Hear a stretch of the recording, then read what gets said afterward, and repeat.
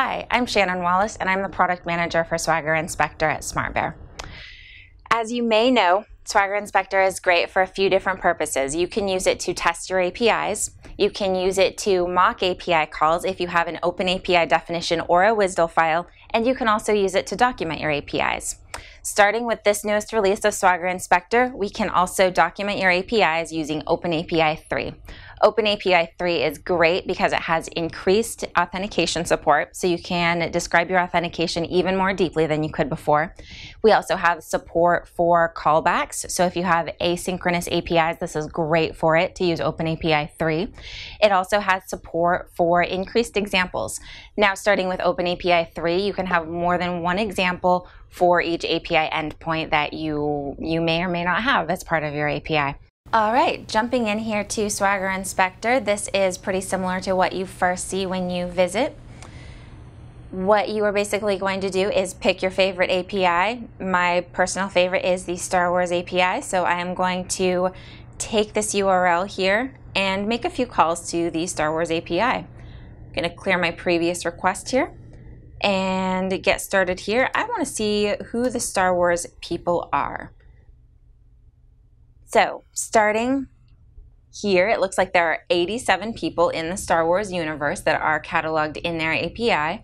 Moving over here to history, you can see the API requests rolling in as I make requests. It looks like we have a few different people here. First person is Luke Skywalker, no surprise there. Second person is C-3PO, a personal favorite, awesome. And moving over to person number 3, R2-D2, also a big favorite. Moving over, now that I've made a few API calls, I can see, of course, how much time has elapsed for each API call, allowing you to do like a simple performance test in addition to this little functional test to see how the API acts when you make calls to it. And if I had an API definition, not a live API, what I would probably want to do is go over here and use our mocking functionality, which we've called use definition. Right here, this is showing off our Swagger Pet Store example, the classic Swagger example.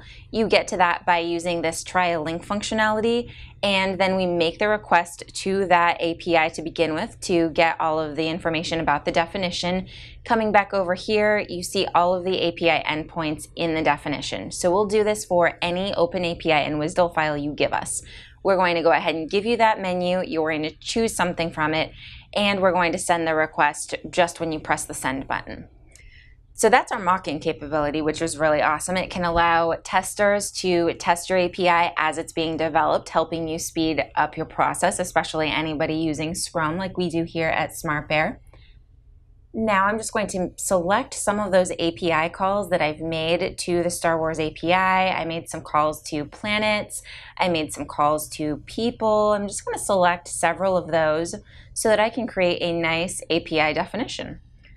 Once I've selected those calls here, I am going to go to create API definition, and I'm going to select OAS 3.0 because I think that is the latest and greatest. So clicking on create API definition, and then go to Swagger Hub. It'll show you what account your API is going to be stored under. And now we're just going to let Swagger Inspector and Swagger Hub do its magic, create that API.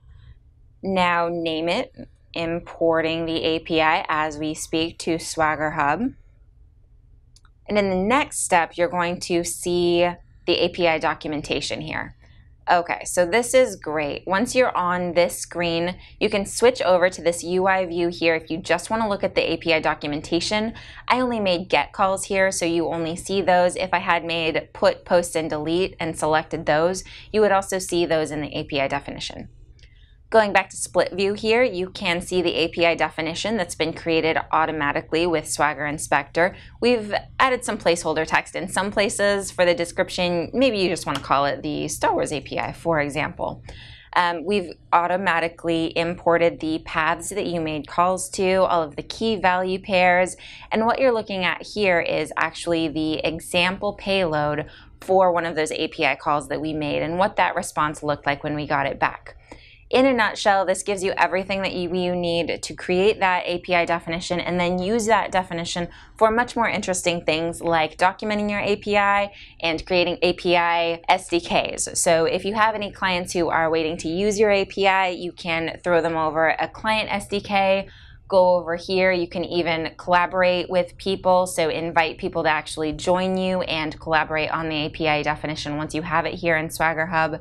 Possibilities are basically endless once you have that API definition. I would also strongly recommend using it for your API testing and documentation just because it streamlines things so much.